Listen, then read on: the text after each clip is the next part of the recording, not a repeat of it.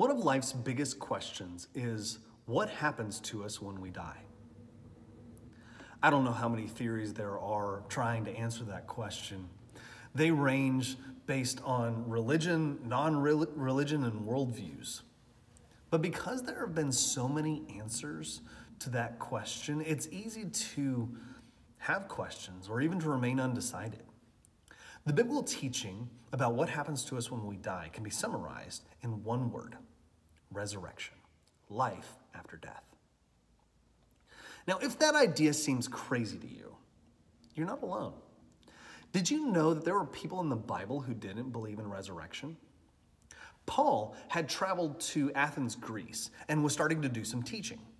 When he was there were some Greek philosophers who immediately dismissed him as an idle babbler because he was talking about the resurrection. They were willing to hear him out, but when they heard him talking about the resurrection again, it says in Acts chapter 17, verse 32, "Now when they heard of the resurrection of the dead, some mocked." They were just making fun of him because he was talking about the resurrection. Now, before you put him in a box and say, well, of course they didn't believe in the resurrection. They were pagans.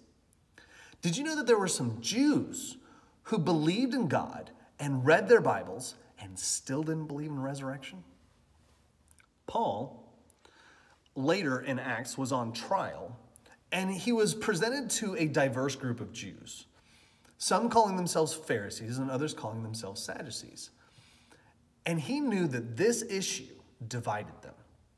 And so he lobbed the philosophical hand grenade into the crowd, saying, "It is with respect to the resurrection of the dead that I am on trial."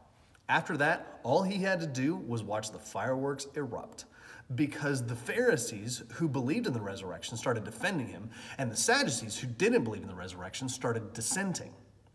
Luke records in Acts chapter 23, verse 8, it says, "For the Sadducees say that there is no resurrection, nor angel, nor spirit, but the Pharisees acknowledge them all."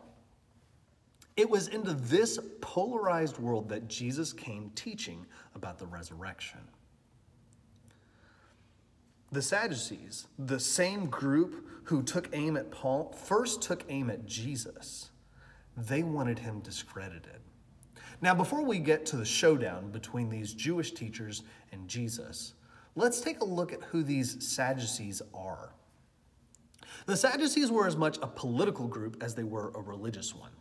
They had cozied up to Rome, and because of that, they enjoyed the finances and the positions that came from that association.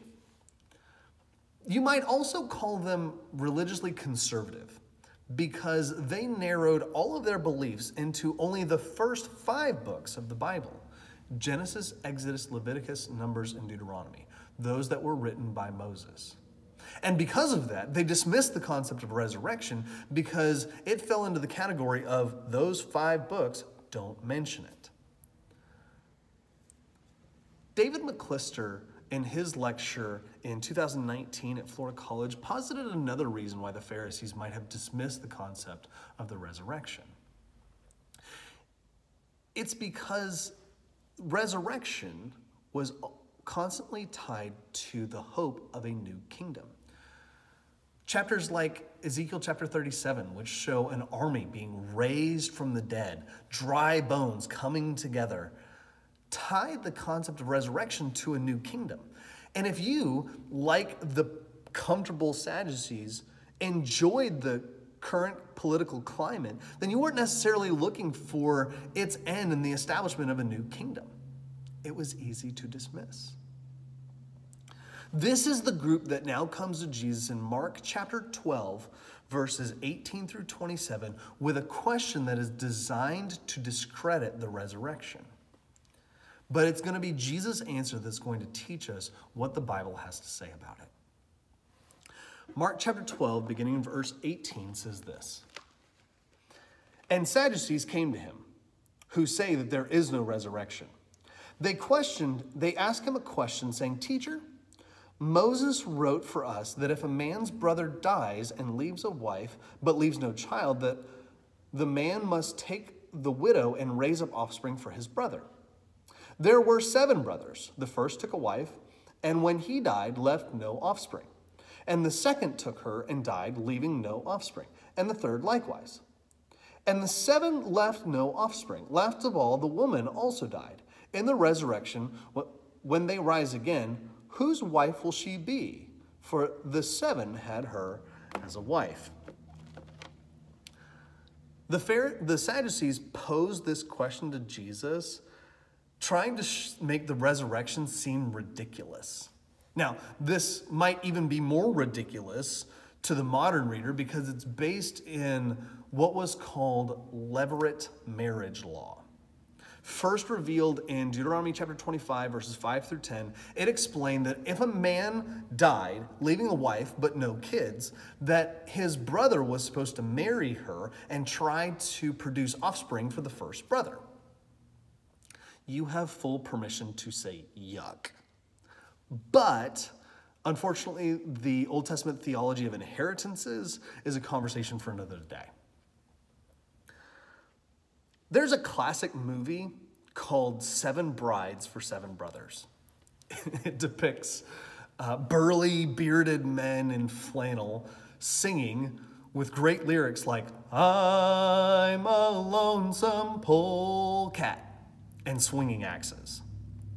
This question by the Sadducees is almost like the worst version of that story. It's not 7 brides for 7 brothers, it's 1 bride for 7 brothers. A man had died and he left the wife and no kids, and so each of 7 brothers marry her, trying to produce that heir, and all eventually dying. She was always, always, always the bride. And then finally, the woman dies. And the Sadducees' question to Jesus is, in the resurrection, whose wife will she be? If this whole thing sounds ridiculous, then you're starting to get the picture. Because the Sadducees are posing this question in such a way as to make the whole concept of resurrection itself seem crazy. But here's Jesus' response. Jesus says in Mark chapter 12, beginning verse 24, Jesus said to them, "Is this not the reason you are wrong? Because you know neither the scriptures nor the power of God. For when they rise from the dead, they neither marry nor are given in marriage, but are like the angels in heaven. And as for the dead being raised, have you not read the book of Moses in the passage about the bush, how God spoke to him saying, 'I am the God of Abraham, Isaac, or the God of Isaac and the God of Jacob.' He is not the God of the living or of the dead, but of the living. You are quite wrong." We can learn a few things about resurrection from this answer from Jesus. The first is that there is a resurrection. Is Jesus being tactless when he begins and ends his answer by saying, "You're wrong"? He says, "You're wrong" in verse 24, and "you are quite wrong" in verse 27.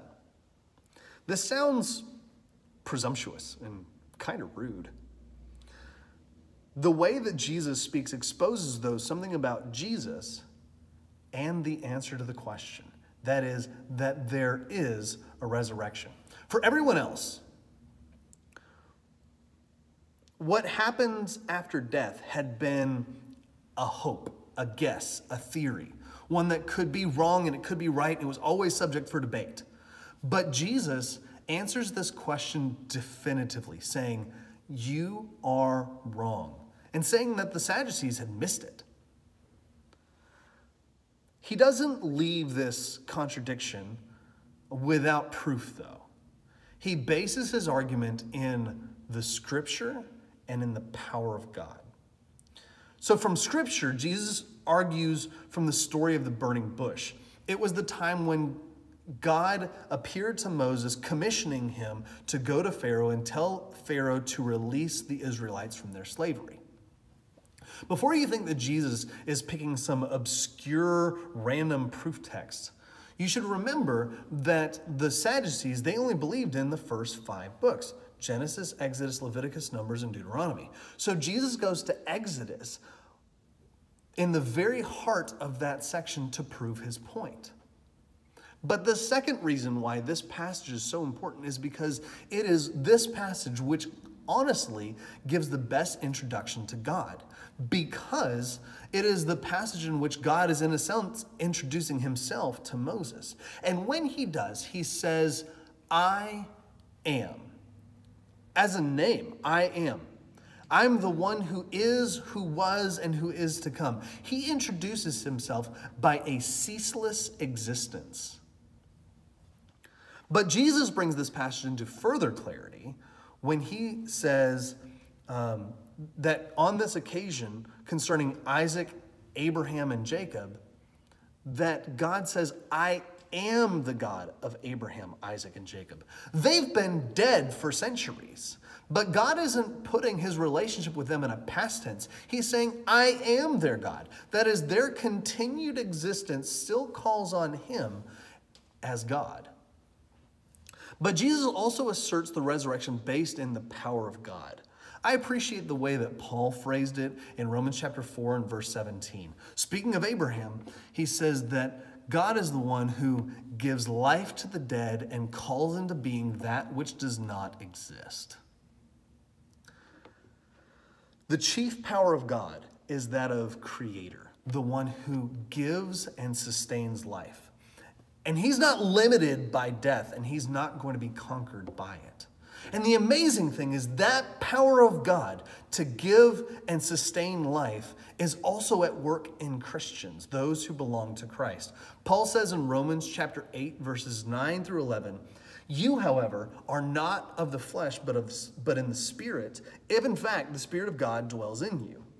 Anyone who does not have the Spirit of Christ does not belong to him.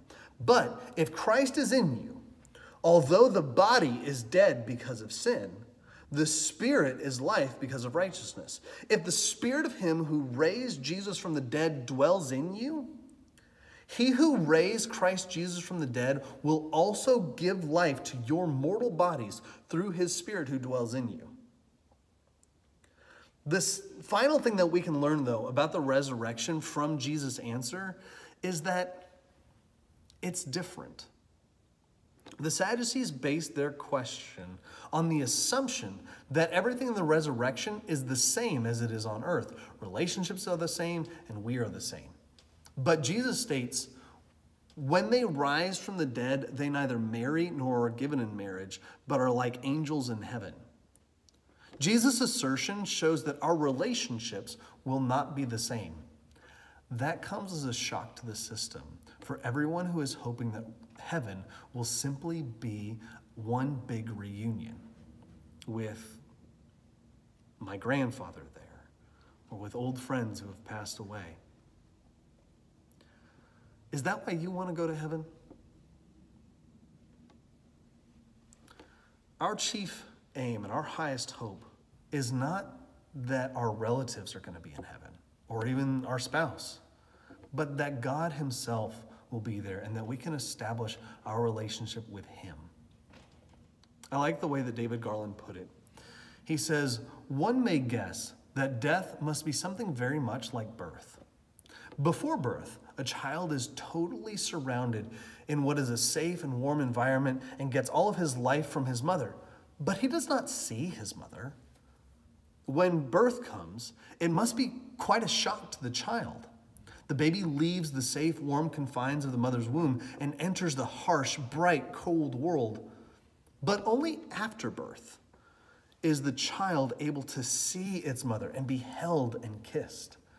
In life on this earth, we are totally surrounded by God, who sustains our lives, but God remains invisible to us. When death comes to each of us, it may be a shock to the system, but then we will see God, who gave us life, nourished us, and gives us life again.